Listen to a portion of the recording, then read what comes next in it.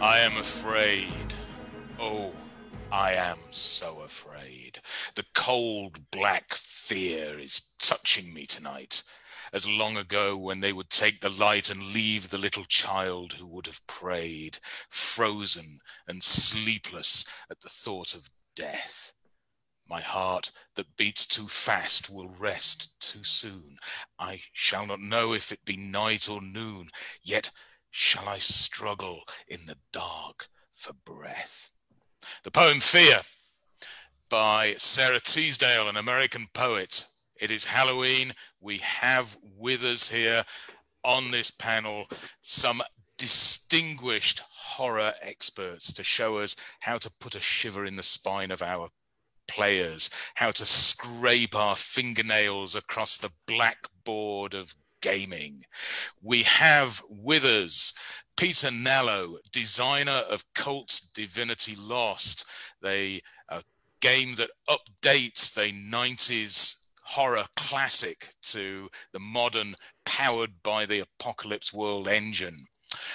We have Mike Mason, co-designer of probably the most prominent horror game on the market, Call of Cthulhu. He is co-designer of the 7th edition, and he is the designer of the Call of Cthulhu starter set. And we have horror novelist and YouTube horror expert, Seth Skorkowsky. Gentlemen, welcome. Storm clouds gather. What, in your opinions, makes something horror? What's the difference between horror gaming and regular gaming? Is it more than just subject matter? Are there key themes that we would like to go? I'm going to go in clockwise order as you appear on my screen for now, which is Petter. You're first. Well, I mean, I would say that any kind of genre, most genres can become horror, and you can play a horror fantasy game, so it's not a setting as such. But I would say it has to do with the atmosphere, the situations, and like the feeling of exposures for the player characters, and sometimes exploring of certain themes. But horror can be so big and so wide and so personal, or just so gory. So I would say it comes down to the atmosphere. If you have the wrong kind of atmosphere, I wouldn't say it's horror. So what would mark out that atmosphere for you, Mike? I think like love and hate, horror is a universal emotion. It can fit anytime and anywhere given the right circumstances. So in terms of atmosphere, I think there's the kind of the obvious kind of, we can set the scene with the smoky, misty moors, or the dark building or whatever. But I don't think that, I think that's too simple. I think that's too generic. It's too horror. The reason why horror is that when it strikes, it's horrifying. And so it can happen at any point and anywhere. What it is the reaction in the person being horrified, if they're horrified by the scene or the event. And so the atmosphere, I think we can work too hard to try and make a horror atmosphere that isn't horror atmosphere at all. We light the candles, dim the lights, that may help. It might get us in the mood, but that isn't going to create any horror. We're just setting a scene. The horror is in what you portray and what you share as a story. And I guess that's the key word, is a story.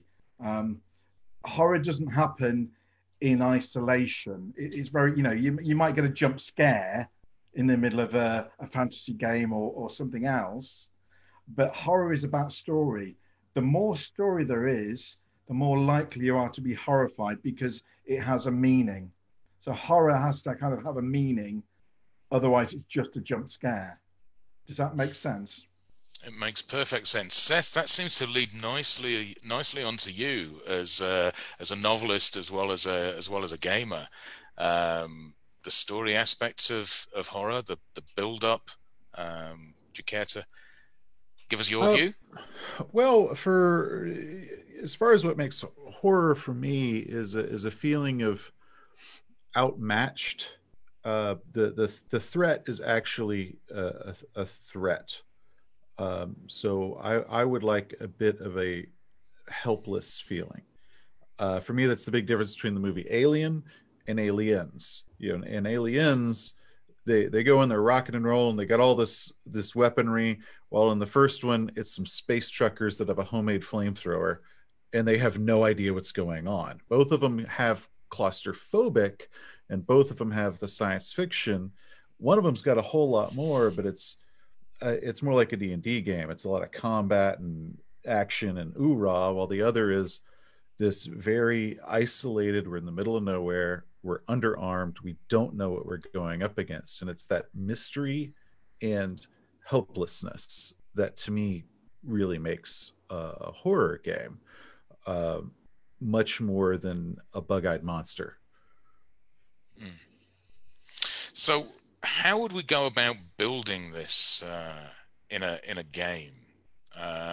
Mike, you mentioned that that sort of the venue where you're playing is not necessarily the important part. Do you ever do the sort of the light dimming and the speaking with a dark voice in a Charles Gray sort of an accent? I mean, I have done. You know, I've tried it all ways possible. To be honest, in playing games like Call of Cthulhu for, 30 plus years, I have tried it all. Nowadays, I just maybe dim the lights slightly, but if I dim them too much, people can't actually read their character sheet, so it doesn't actually help, and that becomes a problem. So I just have the lights on so we can see, maybe not really total brightness, I'm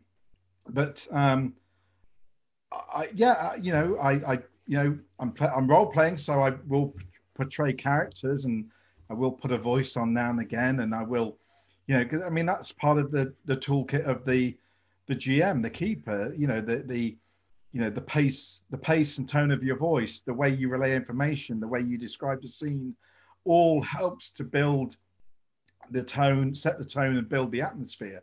So all of those are ingredients in the mix that you can use, to lesser or greater degrees, certainly.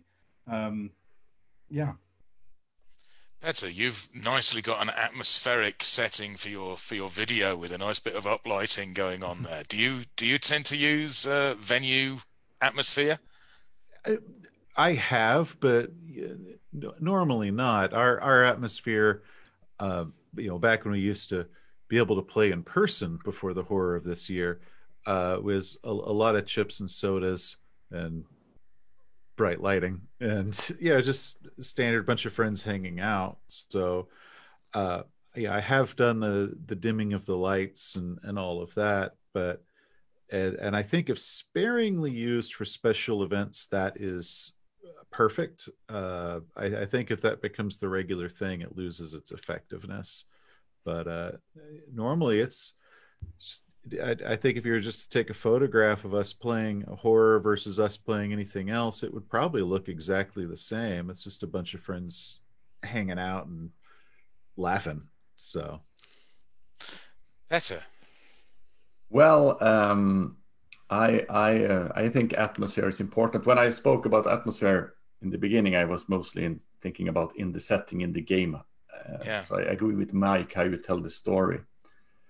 I agree when you are, dimming the lights too much, you can't see the character sheets. It just becomes confusing. But for me, the atmosphere is really about, I like to have music, like this dark ambient soundtrack or these soundscapes that sort of let you sort of be drawn into it. But I think the most important part is to have a good communication with the players, that like we are playing horror, we are playing cult now. So let's keep focus, what is important, and just have this round of discussion. Let we sort of all buy in that everyone is part of building the atmosphere. That said, of course, we are having fun times joking as well. But I think that when you goes to these scenes that becomes very intense and especially very personal, if someone then cracks a joke, it can sort of ruin it. So to have the players invested just as much as I am in building the atmosphere, and just have that discussion. How should we do it? I think that helps immensely. I am surprised of myself that I didn't think about just communicating that with the players before. So I just realized, oh, I can talk to the players. When you're started off with the right kind of atmosphere in a game, how do you ramp up the tension? I mean, the one of the hallmarks to me of horror is that the horror gets incrementally worse. The feeling of uncertainty, the fear. It is, as Henry James would put it, it is the turn of the screw, isn't it? Are there any particular techniques or advice that you might have about pacing?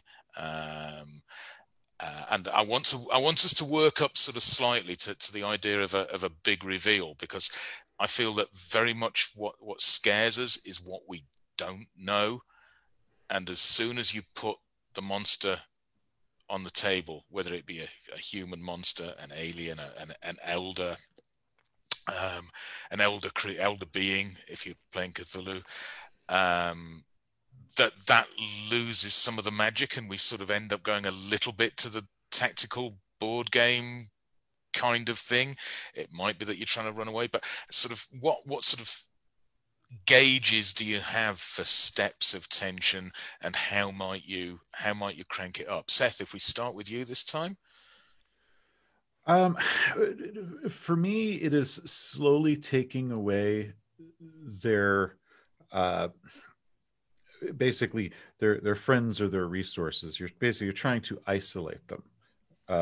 So you are either taking away their allies, either killing them or getting rid of them, or having them leave, and you are kind of slowly taking away their network to get them more isolated, away from all of the other things that they would normally be able to use to either escape or overcome the enemy. So for me, I think it should be you're limiting their world smaller and smaller, is my idea for it.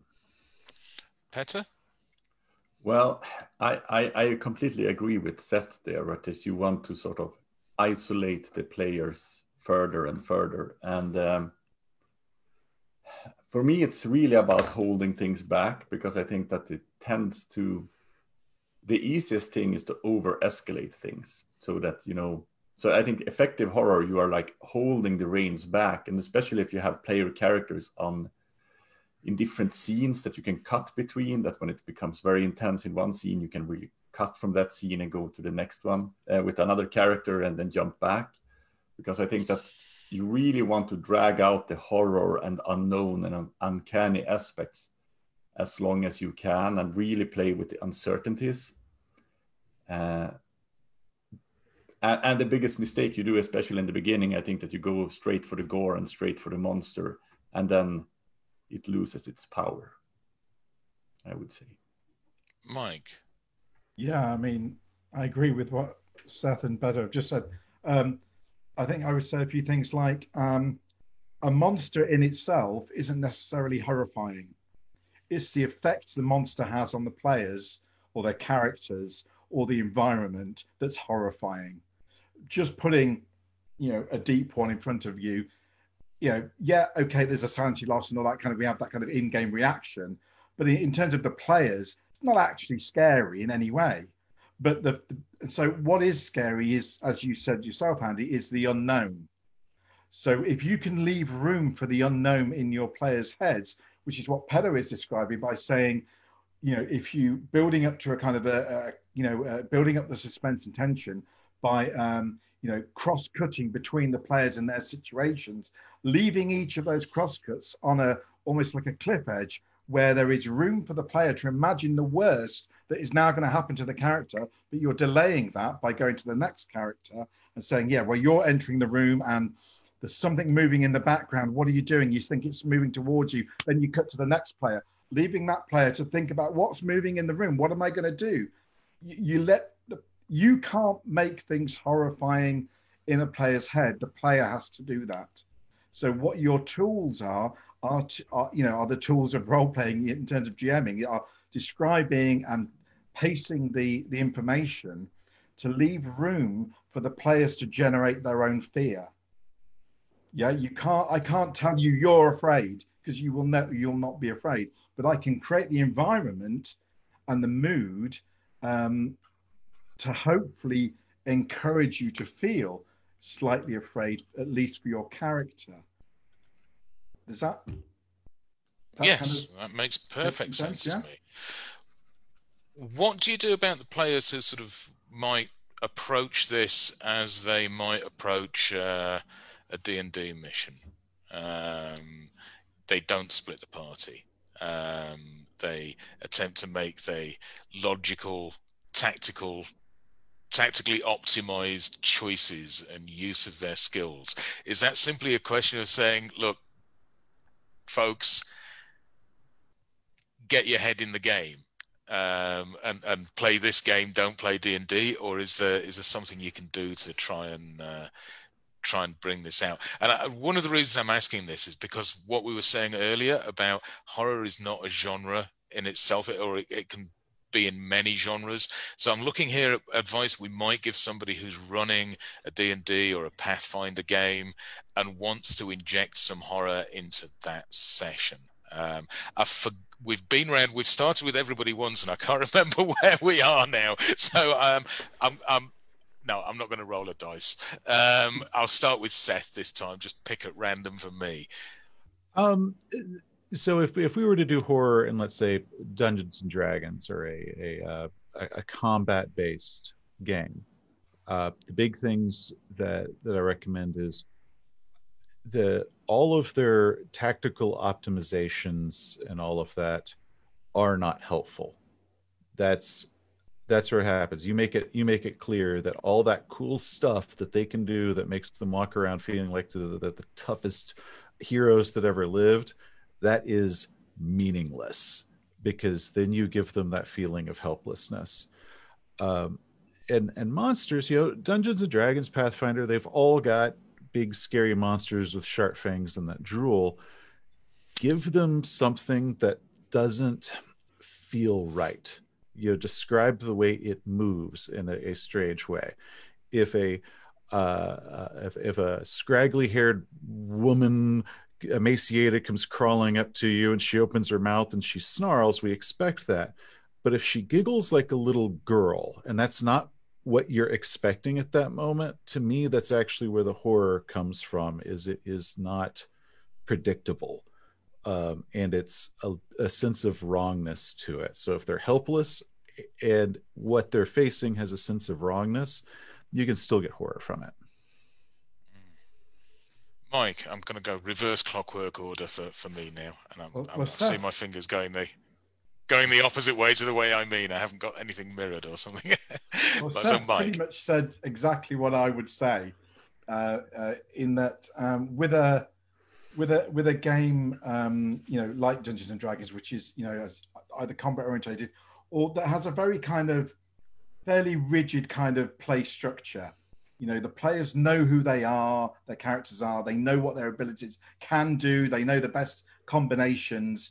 They know that a goblin is not as powerful as a giant, or whatever it may be. They know all these things. So, as Steph said, you've got to make them uncomfortable. You've got to pull the rug from underneath them. You've got to change the dynamic, and you've got to make it, by making things weird, making things that don't make sense. By having, when the wizard casts fireball, all the villagers start bleeding blood out their eyes instead, because that will freak them out. And things like that, you've got to change the dynamics, change the rules of the game, basically, not the mechanical rules, but the world rules. So they suddenly, as been said, they feel isolated. They can't comprehend why this is working, why things aren't working the way they should, because that, again, leaves that part in their heads of like, I don't understand. If I don't understand something, then I have the potential to fear it. Better. Well, I think we have had two really good points, and I perfectly agree with them. I think that system does matter, and some systems are better for horror, of course. I mean, I feel a more sense of horror and that my character is fragile when I'm playing Call of Cthulhu, or when I'm a 10th level fighter in Dungeons and Dragons. It's like, yeah, I'm not afraid of that many things. I think that Dungeons and Dragons have experimented with horror with the Ravenloft setting and did quite smart things with madness and that you were transforming into the monster yourself.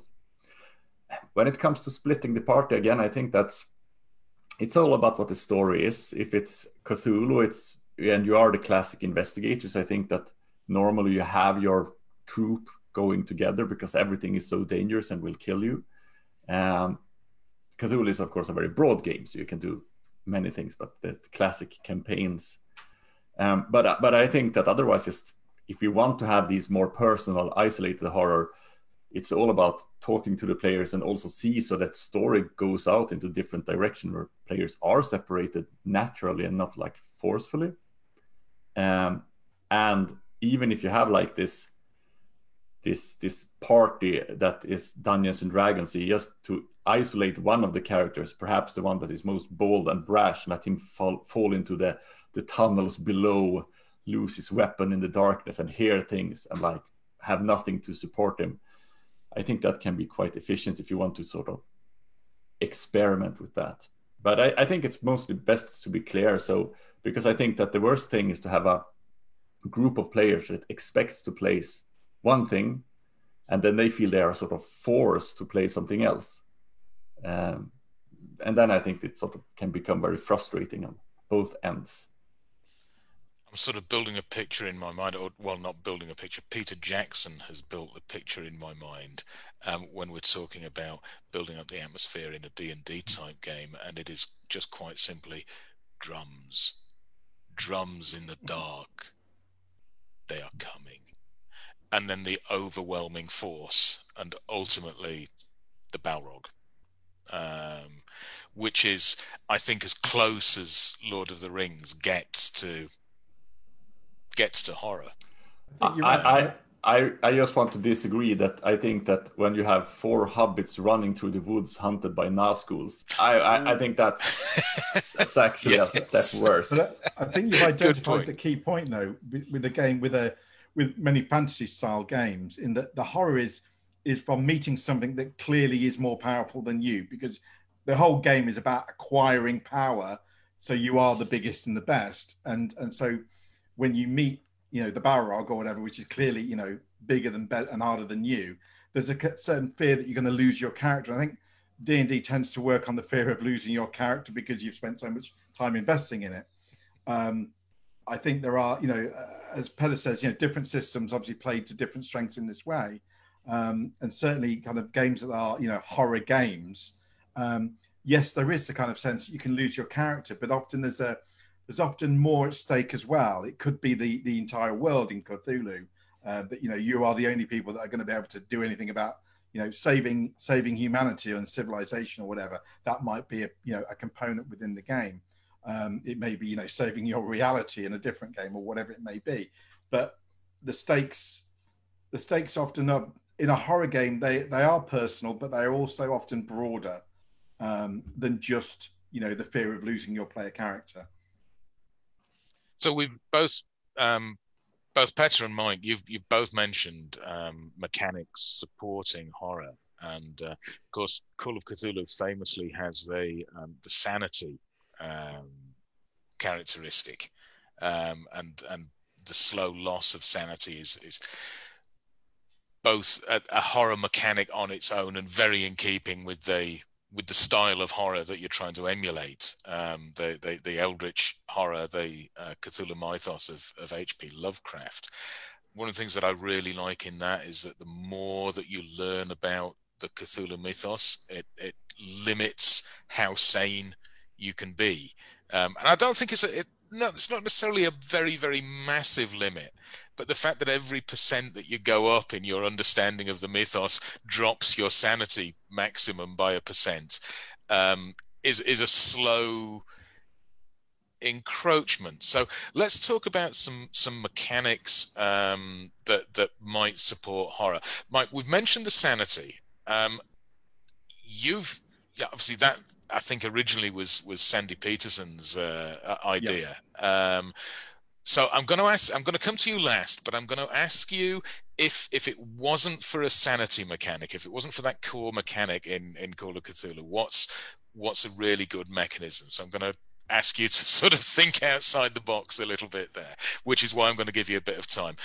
Petter, you've taken the setting for Cult and you've applied it to Apocalypse World Engine. What are some of the mechanical changes that you've made in that game, which I'm mostly familiar with in Dungeon World and Monster Hearts, and even the historical one, the Iceland one. And it's always felt to me like a very, very narrative, very, very free form system. What do you do to take that sort of you succeed at a penalty and turn that into horror? Well, I think that the system that me and Robin built from Apocalypse World is very, I mean, compared to old Cult, which was a 90s game where you had a lot of martial arts, 100 different skills, a lot of weapons, and unlike Call of Cthulhu, it was more meant that you would meet the monster and then you would shoot it apart with your machine guns. We really went away from that, and I just think that the core system in Apocalypse World, where you have the role where you can get a success with complication, which is the most normal thing, and a complication, and the success with complication thing that you roll very seldom, but every roll has a big impact to the story, and as a game master to have these complications to throw in that is part of the system tends to almost build the story itself.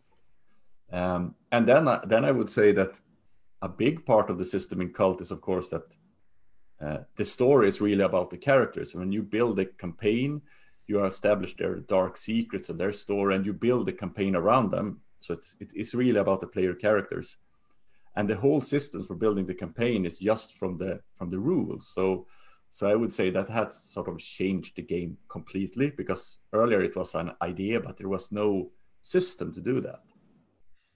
So it both gameplay wise and when you are sort of planning what kind of stories you're going to play out, and having the players invested in that, saying, I want to be the scientist that has performed illegal experiments, and another player wants to be the Avenger. And then we know that the story will be about the scientific experiments and about the vengeance, and that the game master will build the story upon this. And I think that really makes it a different kind of game than the classic sort of horror stories and campaigns from the 90s. Seth, what do you feel? Mechanics that particularly support horror? My opinion is the best mechanics to support horror is a skill-based game where there's not classes, where you're not a fighter or wizard or rogue and you fit into this heroic archetype. You are an accountant or an insurance salesman. You're a person that is in a role, and you can have that character. That to me, you are less likely to just feel naturally as a player that you are heroic. You feel like a person. You know, I'm a 10th level stock boy. Also, the skill-based systems usually, because there's always exceptions, have more of a sense of fragility to the characters, where it also does feel more real that if a guy on the street pulls out a knife and says, give me your money, that knife is an actual threat that could hurt your character. You can't just shrug it off and go, you can stab me all day and I don't care. It is how you would feel in real life of, oh my God, this is bad for me. So that sense of fragility and not being the big archetypal hero and you're more of a character, to me, is the mechanics that I think make the best horror games. Mike, have you had sufficient time to come up with the curveball I threw you? Well, I mean, I'm not about to design a new horror game for you on the spot, but I will tell you what we did with 7th edition, which is beyond the sanity mechanic. Apart from kind of codifying what sanity meant in game terms, other than, you know, suggest to the character they act in a funny way. We tried to codify that with things like bouts of madness and delusions, which can be used as mechanical, you know, devices in the game to push the horror. And we kept, when myself and Paul Fricker were designing the 7th edition system, we kept saying the same phrase. We kept saying pushing the horror, and it kind of stuck in our heads. And so we created the push roll. So, which is basically, you know, have a second attempt at a skill roll you failed if you want. But if you fail this second attempt, because you're pushing it, you're doing more, you're committing more into trying to achieve success. The very fact that you're committing more means that if should you fail that roll, the consequences will be worse than simply, you know, failing and walking away. You know, you're climbing up the mountainside, and you know, you fail your roll and you kind of get a few feet and you can't really find a handhold, and so you kind of drop back down, you know, call it quits. Or you can push the roll and you can, you know, take a running jump at that mountainside, leap beyond your grasp to try and get that foothold and handhold just above your reach. If you make it, you've got it, and you can carry on scrambling up the side. But if you don't, you've missed it. You've fallen down. You've hurt yourself. You've done something worse has happened to you.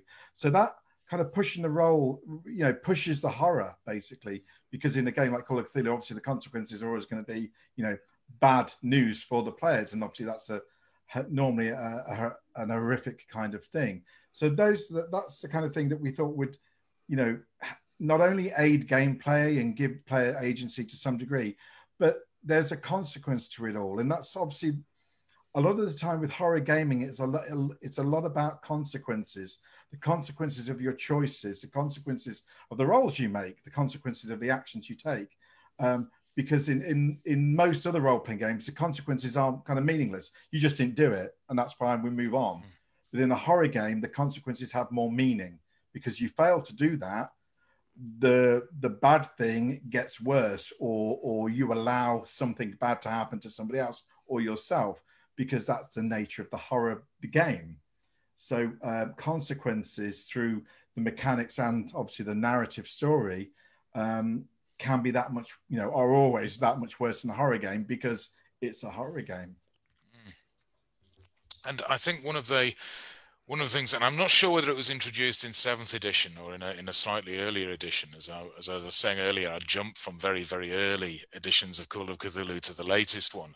But the other thing I really like with the skill system that I think helps build horror is the rule that you have that if a player makes a roll and succeeds, the player gets to say what happens, and if they make the roll and fail, the GM gets to say what happens. And I have to say that's just a little rule that it's not particularly a mechanical rule, it's a game style rule, and I've pinched that for my home games, whether it be rolling d20s, percentile dice, or what have you. But I've really, really enjoyed that mechanic. And I think when I've used it in Cthulhu Invictus or in other games, what frightens the players more is if they fail the roll and the GM lets them succeed. Yes. Yeah. Absolutely. It's like, what else is going to happen now? Which brings us back to that fear of the unknown, I think, again, and also the general fear of how mean is this games master. Absolutely.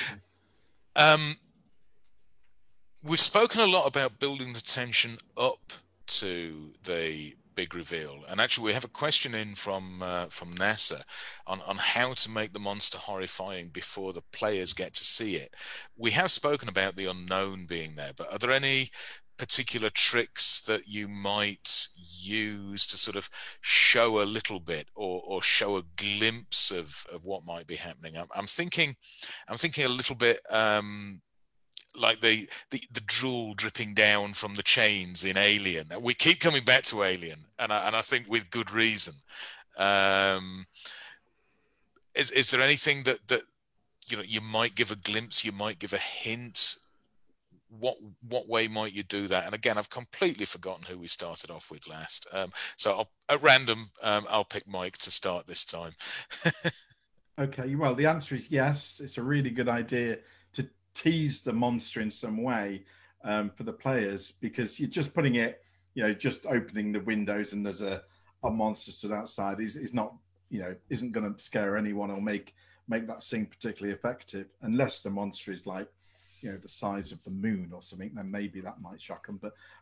But normally, yeah, so that, the alien analogy is fantastic. Yeah, what we see is goo dripping down. We find, I'm trying to think of the film now, but we find, or the thing, we find blooded clothing or whatever clues that something wrong here. There's something wrong here, and it looks like something is eating or taking people away. Is a good starting point. And then you build that up to the slow reveal. I mean, in the Call of Cthulhu rule book, there's a section I write about, character death. About there are many monsters in Call of Cthulhu that are just going to gobble up the players really, really quickly, and in a sense, that's no fun in the game. You want the reason for that is that you want the monsters to create the fear, and the players have a definite threat that they know they can be gobbled up. But you don't want to do it all in the first 5 minutes, because that's going to end the game. So you want to stretch out the horror and the fear and the fact that they could well be doomed, because that's all good atmosphere building. And so in the section I say, try and give players 3 warnings that they're about to face their inevitable doom. So I use the example of a cellar full of shoggoths in the book, where we give on the way towards a cellar, we make sure they hear something bad in the cellar. So there's an auditory clue. There's a slime trail leading down to the cellar. And then as they get to the door outside, there's scratch marks and the cellar door's covered in blood. So all the clues are that whatever is behind that door is really bad. Do you really want to open the door?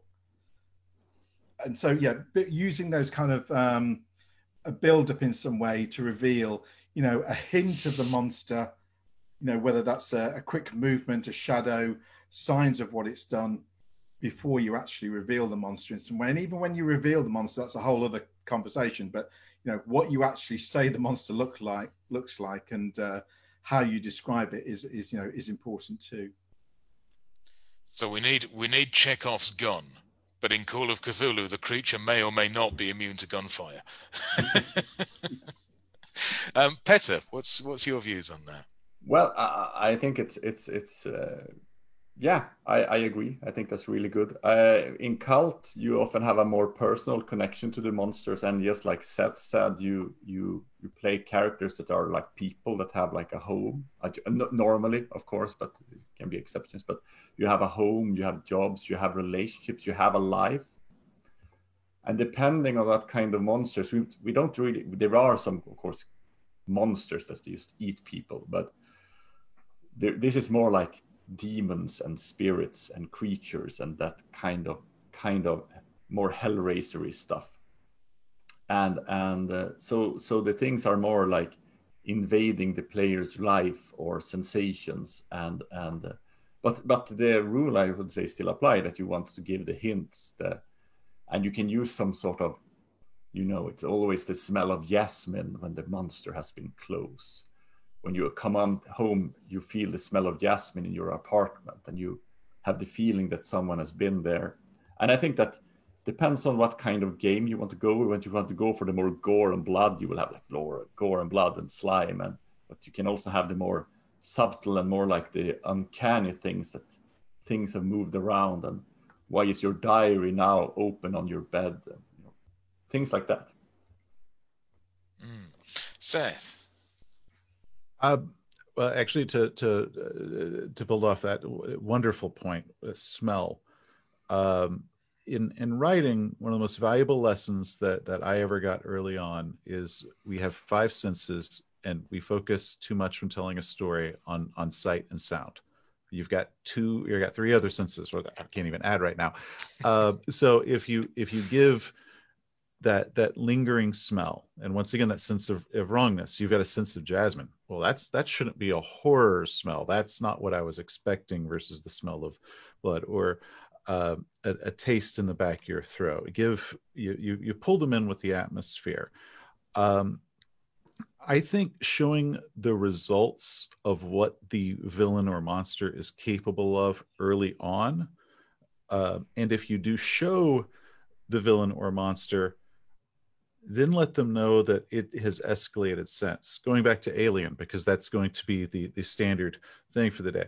Early on, you see it explodes out of a guy's chest. It's horrible and surprising and shocking, and then it runs away, and you're like, oh my god, that's the most horrible thing. And 10 minutes later, it's 8 feet tall. It has escalated now. So what we saw before, the reveal of the monster, is just still a tease of the thing to come, of like, you thought this was bad. Now look at, in the shadow, the silhouette on the wall, it just got worse. And so even though you could do a reveal, that was still just a tease of how bad this is about to be. So that's my little addition to that. Now, I was going to ask now, so we've been talking quite a lot about what I would consider to be psychological horror, really sort of the fear in the mind, as opposed to something like a slasher film, where we might use a lot of jump scares, I suppose. Even I've done it in the past, even down to the GM shouting "boo." Which is possibly the cheapest shot in the entire book of GM's tricks. But we've been talking about the slow burn. But NASA's come up with another question that I think is worthwhile discussing different genres or different styles of horror. Would you see a difference between running a gothic horror game, a slasher horror, and a cosmic horror? Petter? Oh, the answer is yes. Okay. No, okay. Now, no, would you care to expand upon that answer a little? The first rule I got in an interview: never ask a question that can be answered yes or no. So I failed that one. Well, I can elaborate perhaps on the gothic horror, because there are really different types of stories depending on what you do. Because for gothic horror is the classic horror stories with isolation and madness, and I would say in those you really want to have the right locations. Just going back to Alien, since this is the theme, as Seth has defined it, I would say that Alien is almost a perfect gothic horror. You have you're landing on the planet, and it's mist, and then you see the castle. Okay, it's an alien spaceship, and then you go back and people become infected, and you're hunted in these labyrinths by these monsters. The only thing I think that it's not gothic horror, that the monster in gothic horror tends to have more personality. But I think that yes, different types of horror have different kinds of tropes. It expects different types of player characters, I would say, and the player investments of who are you portraying, and what are you just expendable? Is it a slasher? Are you like teenagers going out into the woods, drinking, smoking weed, and having sex, and there is a masked man hunting you? Then you build a lot on sort of like the suspense and getting away from the murder, but it's perhaps not that much of personality. And cosmic horror I will leave to Mike, because I think that he will be the master of that aspect. That looks like a great segue onto you then, Mike. Yeah, Pat's absolutely right.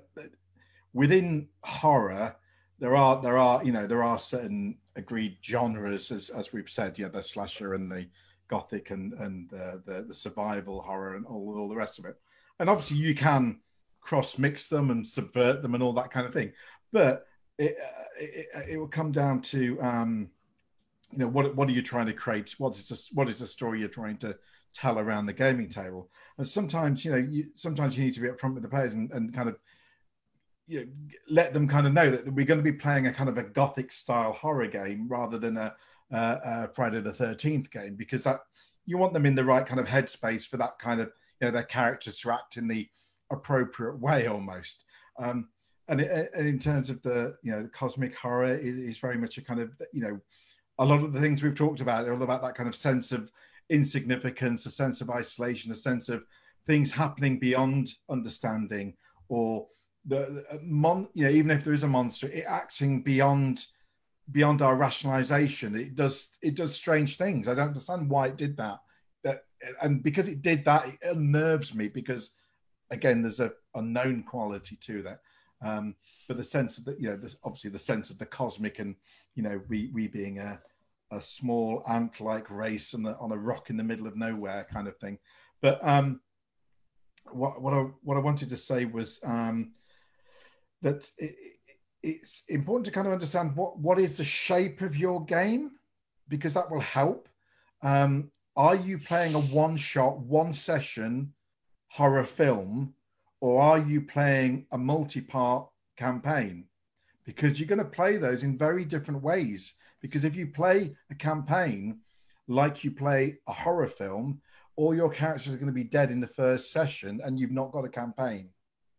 So you need to think about, what am I running here? What is the purpose I'm trying to do?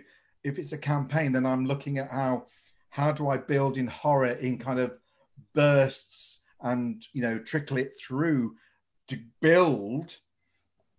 Whereas a one-shot horror film, as I tend to call them, I call them horror films, is the first scene could be straight into it. So I think having an idea of the shape of the game that you want to play will help to inform you. And obviously things like the Gothic experience is pretty good for a longer style game. The Friday the 13th is clearly, you can't really make a campaign out Friday the 13th. You could, but it'd be hard. It's a one-shot kind of game. So think about what you're trying to achieve, I think. Yeah, I mean, a one-shot, I certainly wouldn't mind, and might even engineer so that it culminates in a TPK, which is not usually considered something that the GM should aim for in a game. But again, as you say, with the Friday the 13th, what you probably don't want to do, even in a one-shot like that, is pick the players' characters off one by one. So, Jane over there has to sit for 3 hours with a dead character. You've got to make sure that if it's Friday the 13th, you have enough ready-made replacement characters, because that's the whole fun of the game. Is that you're all going to die. It's just how long can you keep one character together, and can you be the final girl or bloke or whatever it is? Can you just completely win the day against an insurmountable odds? So you have this kind of set of characters you can just throw in and say, yeah, you were killed in the first scene. You weren't expecting that, were you? Here's another character. Right, let's get on with it. That's what we used to do with early Call of Cthulhu editions. Always make sure you've got 4 or 5 characters in reserve. Seth, what's your views on that? The differences between sort of gothic, slasher, psychological, cosmic?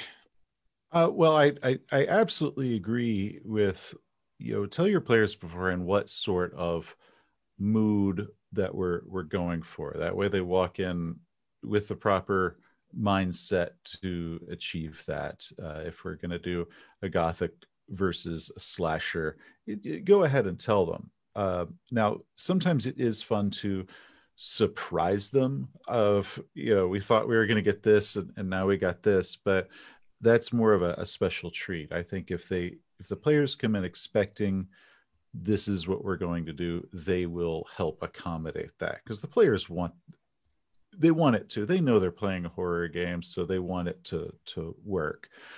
And also with the idea of the campaign versus one-shot horror, you absolutely approach those in the different way, because if you do the long-term campaign, one, they need to know what that's going to be beforehand. They're going to behave differently, but you can pull in the different tropes in the different ways to really bring your point in. Because if you're doing a campaign, I'm not going to kill a PC early on as kind of a shock moment and then say, okay, here's your new character and go on, because I want them to keep that character and grow. And if I was going to do my Friday the 13th slasher, that would be a one shot. And I might take out a player character just for a dramatic moment very early on, and then it's like, okay, well now, you know, here's Ricky. You're going to play Ricky now to find out what happened to your last character. In a campaign, I would feel like a jerk if I did that, because I want them to feel that survival is a possibility if we're going to try to carry this on for months and months and months.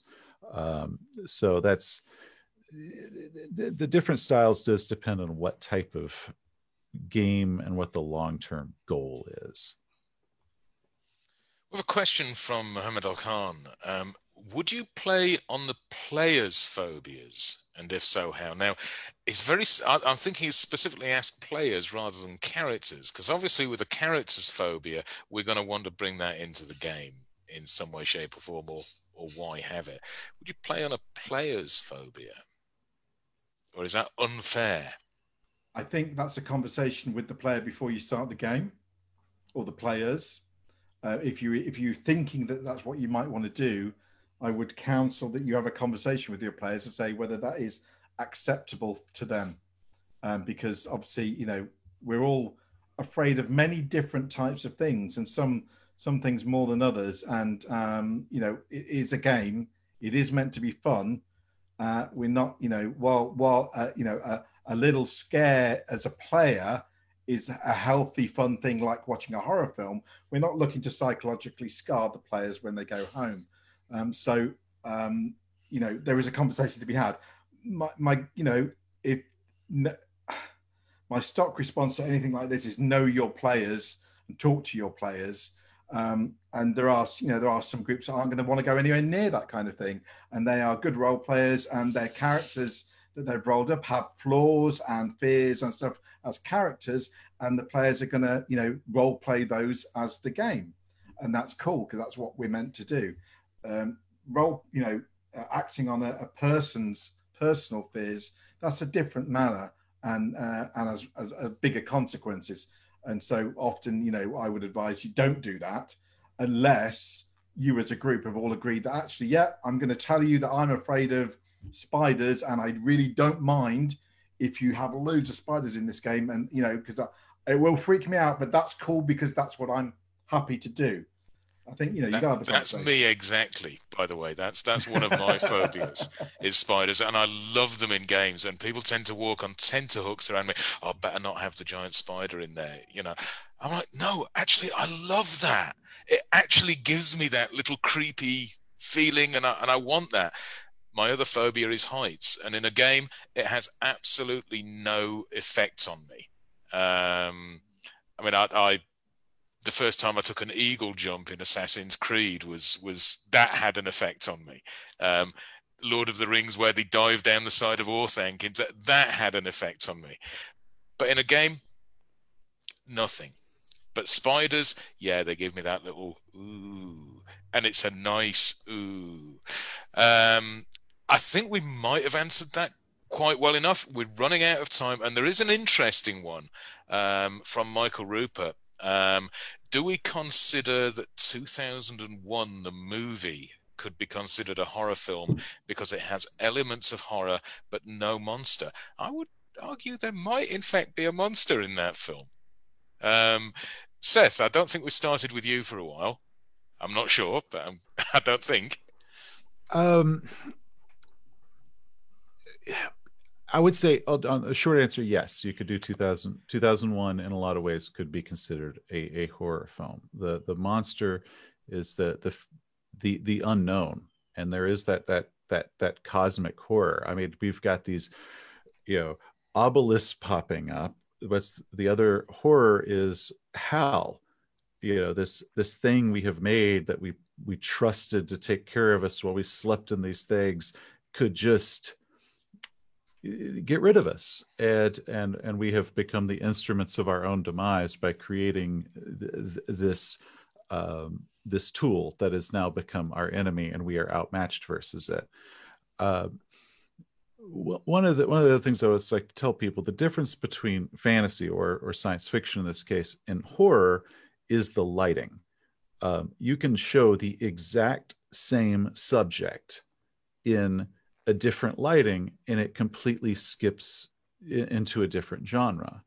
So if you can do it and it's pure sci-fi, or you can do it and it's sci-fi horror, just depending on how you light it. And so, yes, 2001, that's a cosmic horror, and also about our own hubris. The lighting is a really interesting point. Is there something that you could, is it a way that you could sort of illustrate that idea of lighting in a tabletop game? Well, it's the And presentation. I don't mean, yeah. Such as, you could do a story of a werewolf that's stalking a neighborhood, and it could be done as an action comedy, or it could be done as a horror. But it's really just how you present it. It could do the exact same actions, but how you build that up is actually what makes it horrible. Having a monster is not horror. What it does and how it's presented is horror. Petter, Mike, do you have anything to add to that? I agree perfectly with Seth in that. It's just how you frame it. I just want to add a quick little note on what Mike said about talking to your players using phobias, because I think that's a really important thing to do. And that in cult is, I would say, it's very seldom I find that players are like, I am afraid of spiders, you can't use them. But it's like, okay, we perhaps shouldn't have the theme of suicide in our game, because I've been part of something that's really troubling. And, so there's a part in when making a campaign, we have a horror contract, like what is okay, what is not okay, what do we want to have in the game? And that's, I would say, is a part. And I think that the more psychological you go, and the more there are about the characters, and the more like, it's less about a monster gobbling you up, and more about you are an actual person, and the world is crumbling over you, and you're perhaps going insane, and you have realized, oh, I murdered my wife in my insanity. That is something you want to talk about. So the more closer you get to the personal, the more you really need to communicate with the players so they are okay, because few people will be like freaking out that they are eaten by a shoggoth, but other subject matters that are closer to their own experiences, you need to be more careful with. Yeah, and I think that's an excellent point that I would say. How do you square trying to give your players that sense of horror and the diversity and comfort that we try and cultivate in our actual presence at the tabletop, or whether it be virtual or whether it be real. We want people to feel comfortable and open, and then yet we're going to try to scare them. So what would you recommend? I mean, lines and veils, X cards. Are you going to be using? You're going to be using consent methods. Session zero. Mike, you were saying about talking to players earlier, and yeah, that's sort of very much a session zero. Yeah, whatever works for your group. If your group wants to use an X card or lines and veils, or or just talk about it up front, whatever works for there's not one solution to any of this. But the overarching solution is communication, and as long as you communicate in some way, through whatever mechanisms work for your group, that's the key to it, isn't it? Just ensuring that everyone feels good and they're enjoying the game. That's why we're all gathered together. If we weren't doing that, why are we gathering together? If we want to scare ourselves without the game framework, we can go and take a walk in the woods at 2 a.m. or whatever we want to do. Ooh, I've done that a few times. We've chosen to gather together in a social kind of environment to play a cool game, whatever it may be, and have fun. And so, use whatever tools. There's many tools out there. They're all freely available. There's loads of advice about it. If you're unsure, just put in consent in gaming into Google and you will find the information you need. But ultimately it is about, communicating, the players understanding what you're trying to do with the game, and you understanding what the players are looking for from the game. And as long as you kind of meet in the middle somewhere, you all hopefully are going to have a great time. And that's why we do it. I just want to mention, I think that it's when you have a group that you have played with a long time, you tend to know each other, and then you know sort of. But I still think it's good talking about it. But I think that it's especially important if you're just like playing anything with strangers, then just go for one of the rules. It's like what is okay, what is not okay, and you can have an X card and say if it's too much, just stop it. So we have a question in there that I think we've actually managed to answer during the course of the game, which is how would you isolate the characters if your players have a never split them a party mechanic? And I think Seth and Petter, you were pretty much saying that with it doesn't matter if they don't separate, you know, so long as there's still the mystery and there's a sense of powerlessness above and beyond. You know, we can do the tactical thing. One of the things that I would like to discuss is sort of the if we are running over time, so if you do have to go, let me know. The aftermath. How do you wind? There's two aspects to an aftermath. Really, is one is sort of the in-game relaxation part of it, and the other is sort of bringing the players down after the game. Do you make a point of allowing time for a denouement scene, an aftermath scene, an epilogue, to let people go out on a more relaxed note? Petter, do you want to lead off on that one? It depends completely on the story and how it ends. I would say if it's a one shot or if it's a campaign. I think that for the players, if you're not the player characters, I think that after the session you have like the normal time when you're picking things together and you're talking and joking and all that. So you have sort of the natural end there. It depends completely on the campaign. Sometimes you want to have an epilogue on the characters. If everyone is dead, well, then it's easy. Then you can have an epilogue about their relatives, perhaps. And then the real game started. Yes. You're all dead. That's when things began. Yeah. Yes. Seth? I completely agree. It depends on what the game is and the different aspects to it. Because if you want to end it on a good stroke of horror, if you want to have the Texas Chainsaw Massacre ending, it is, you know, the villain is out there doing some sort of weird dance with a chainsaw in the morning sunrise, and you're it's like it's still out there. Or the Nightmare on Elm Street, you know, the top comes down on the car and oh my god, we're in a dream, and then cut to black. That works because then your denouement is the same as the end of a movie. It's the friends walking out of a theater and laughing and commenting about it. And that's actually what your wind down is. But if you want to end it with, you know, then your characters go on and do this, and then we kind of have a nice closure to their story and sort of a happy ending. That just depends on what the game is about and what everybody likes and how things went. Because you can plan on it going one way and then it goes totally a different way. That's just fine.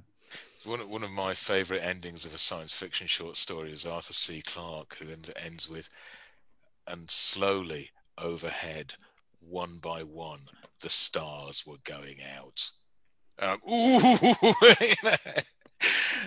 Mike, do you any strong feelings on a denouement or a wind down? Or I mean, yeah, I mean, I agree with what my colleagues have just said, exactly the same thing. It depends, but in a one shot, I've often used some kind of brief kind of epilogue per character, whether that's me saying what happened to them, which sometimes might be, your screams are still being heard from the cell door or whatever it may be, or I get the player if they it's clear that they've got an idea of what would be cool to how their character ends up, or it's some horrible situation, then we go around the table and we all do a little kind of mini epilogue.